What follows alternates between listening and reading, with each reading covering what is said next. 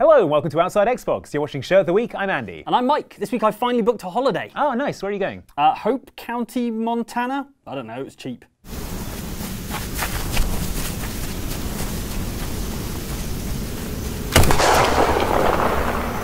Looks nice, yeah. Did I mention how cheap it was?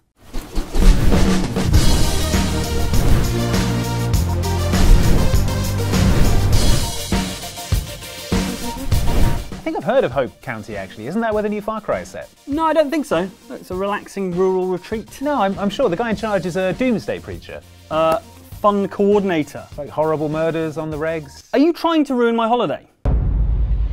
We must atone!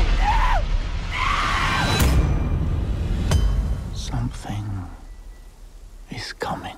Sorry, Mike, but as relaxing vacation spots go, Hope County in Montana fails on several important counts, mostly thanks to the doomsday cult who run the place.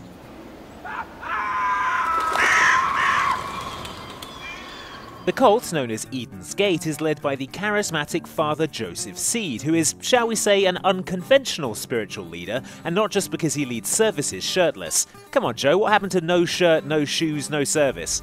I once was lost, but now I'm found.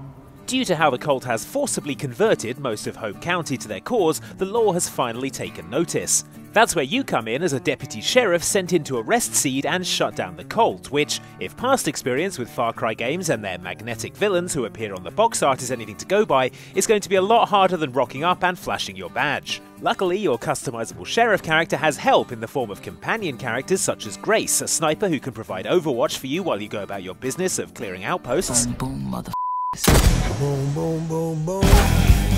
And Boomer, an adorable / deadly dog that you can bring on side as part of Far Cry 5's animal taming system, known as Fangs for Hire, which lets you recruit an animal to fight on your side, like in Far Cry Primal. Also new for Far Cry 5 are proper aeroplanes for traversing the massive open world of Hope County, with the promise of seaplanes that let you land on water and aerial dogfights against the more aeronautically inclined of Father Seed's flock.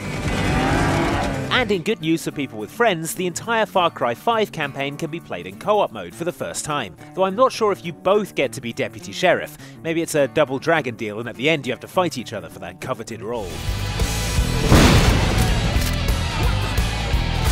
What we've played of the game so far feels very familiar. It's more Far Cry in a new setting then, but the story hints are intriguing and we're impatient to learn more as the February 2018 release date draws closer. Maybe you can find out more for us on your holiday, Mike. You know, pick up some more clues.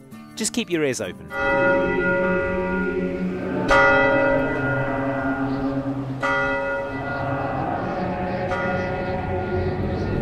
And another thing I heard about Hope County is that they were ringing the church bell with a guy's face. Look, you know, Like bong, ow, bong. Why? why does everyone Bell focus ringing. on the militarised doomsday cult and their atrocities? There's other stuff going on there. It's like what? Like, ooh, fishing. Fishing? If I were to rank all the things I least want to do on my vacation, Mike, fishing is firmly in the top 5, right up there with getting salmonella from the breakfast buffet, going on a spider safari, and hanging out with the doomsday cult. I mean, have you been fishing? You have to sit still for ages and touch worms, and even if you win, all you win is an angry fish with a hook in its mouth. That's why fishing in video games, like you can do in Far Cry 5 for instance, is so much more fun and so much less gross. World of Warcraft is a vast online fantasy world shared by millions of people, sure. What can I do for you? But when you're not with your raiding guild doing endgame dungeons for the fattest of loot, you mustn't overlook the simple, peaceful pleasure of waiting for the bobber to make a splash sound so you can right-click it. Come on, bobber! Here I am, both levelling my fishing skill and reeling in precious rare items from the watery depths, like these weeds. Or these weeds. Hey, look, fishing isn't about what you catch, man. It's about patience and nature and tranquility. And look, rogue wizards, I'm trying to fish here, all right?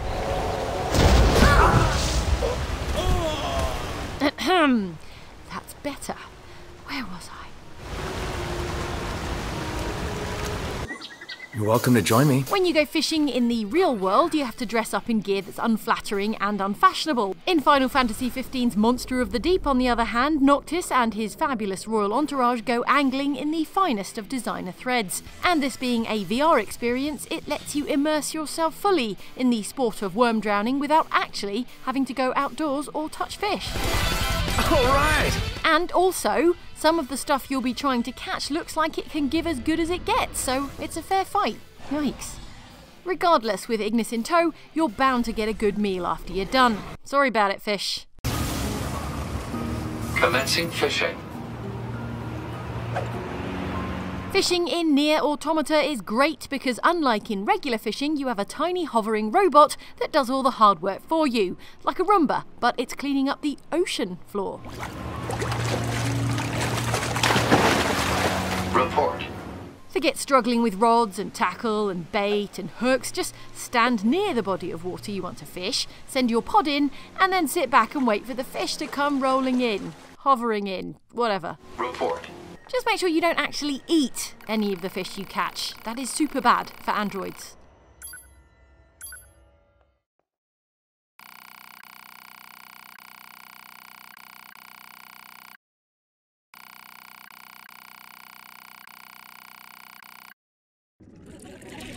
If that's too easy for you, then why not test the waters in charming farm sim Stardew Valley, where the seafood is as plentiful as the sea trash.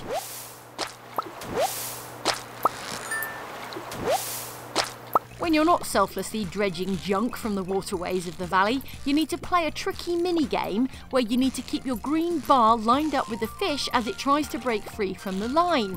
It is, how they say, a fiddly bastard. Aha! Ha ha! Yes! So, it's got all the skill of fishing, with none of the risk of muscle strain or being pulled into the wine-dark sea by an unseen creature which drags you to the crushing depths as you claw for air, like I imagine happens all the time in regular fishing. What? Name one fisherman who that hasn't happened to at some point. Exactly.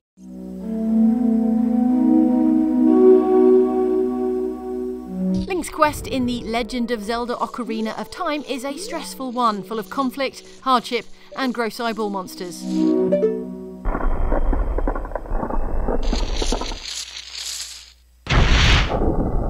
What it isn't full of, apparently, is any sort of time pressure, as at any point Link can just wander off to the pond by Lake Hylia and spend hours on end catching fish.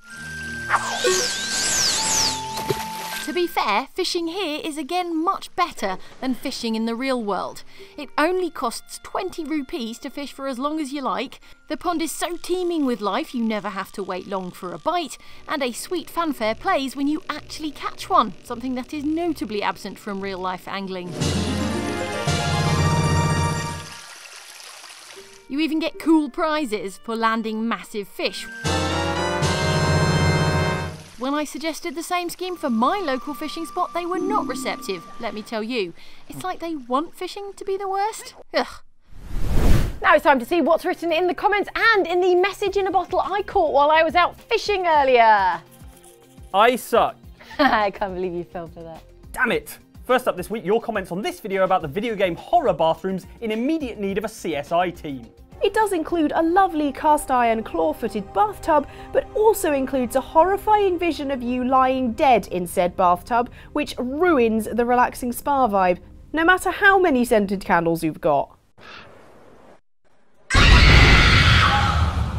Commentator Andy McP is wise to our schemes. He says, "You won't get me with the bathtub jump scare this time, Oxbox. I know all your tricks." Oh, that's a shame, Mr. McP. I guess there's no way we'll ever... Did we get him? 100%. Commentator Bobbin and Guido Show meanwhile wants us to try every bathroom in Dunwall and Karnaca, full to the brim with heaps of lightly snoring guards. And someone's nicked off with all the bath salts. Also, if you use the bathroom in the Clockwork Mansion, there is a good chance that the house will reconfigure itself and you'll be trapped in there for weeks. Also, commentator Lachlan Bold points out, hey, look on the bright side, at least these games have bathrooms. Skyrim? Seriously, in all the time I've spent in Skyrim, I've seen a total of 3 bathrooms. And they're all in bandit caves, because apparently bandits have higher standards than Jarls. You think Jarls would have better facilities? Ooh, unless the throne he's sitting on is actually... Yeah, don't finish that thought. Instead, let's move on to the comments on this video of Mike and Andy playing The Crew 2. So the key thing here is that they've added boats and planes as well. What? Yeah, I know. Does that enrage you? No, Are you furious? I'm up for that, no. Are you like, As long as I'm not... I only like cars. As soon as they All put other boats vehicles and are the planes in worst. it, I'm out. Commenter Daniel Edwards with the subtext here. He says, Andy, so they added boats and planes. Mike, yeah. Andy, does that enrage you? Mike, burning internally. No. And it doesn't. Are you sure? Yes. Okay. Because, as commenter Zionis points out, everyone else at E3, hey, let's do some cool races in The Crew 2. Mike and Andy, let's ramp into a river and turn into a boat and knife a plane through the Brooklyn Bridge. Let's see how it goes. Okay, right. Let's get lined up first. And then quick flip. Oh god, that's not going. No, went well. Went well. Okay. There we go. Oh, nice. That's pretty good. Oh, that And was the smoke pretty is good. on. All right, and again. Oh no, it's not again. Not again. That is the kind of hard-hitting game coverage you can only get on Outside Xbox. You did hit that bridge pretty hard. Yes, commenter Apex Penguin, meanwhile, felt that. The whole video was stressing me out, like listening to parents argue about driving during family trips. Well, we wouldn't have been arguing if Andy could read a map properly. Wasn't it a map? That's it. I'm turning this show around to the comments on last week's show, which, as you'll remember, was all about The Evil Within 2 and its many terrifying milk-coated penguins. Also, what appears to be milk everywhere. What subliminal terror does that relate to? And what's the significance of the penguin? Was it a beloved stuffed toy? A memory of a trip to the zoo? I'm guessing nothing good either way. Commenter Santosh Borgi writes to say, that's definitely not a penguin. Maybe a crow, I think. That's where you're wrong, Santosh. I mean, just look at the wings. And commenter Dan Zephyr writes in to say, I'm pretty sure that's not a penguin. Wings are way too big. The beak. I mean, just look at the beak. And commenter Trismegistus adds, you seem sure it's a penguin. I thought it looked more like a crow. It's a penguin! That classic horror symbol, the penguin. Books? Whoa, it's like a video game you play with your eyes. Commenter One and Only, on the other hand, says, it's like a video game you play with your eyes. I hope you're also playing video games with your eyes. I don't know, have you seen us play video games? It's pretty clear we don't. Unless you're talking about Call of Duty World War II, at which I am monetisably great. Speaking of which, Joshua Thomas asks, is there a slightly cheaper Kindle version of the Panic Stab method by Jane? That way I can get it quicker and cheaper. The Jane Panic Stab system is available in all formats. We have physical, ebook, iTunes, message in a bottle. I suck. Damn it. Fell for it again. We have fun. That's it for Show of the Week, but remember to smash that like button. Whoa, steady, smash it. Yeah, that's what they say on the internet. But then it'll be broken and no one else can use it. Huh, that is true. Why not press the like button gently and leave it in the condition in which you'd like to find it? That is catchier, you're right. Thanks for watching, we'll see you next time. Postcard just arrived from Hope County, must be from Mike. Oh, is he having a nice time? He says, someone rang a church bell with his face. Oh, so no? Yes?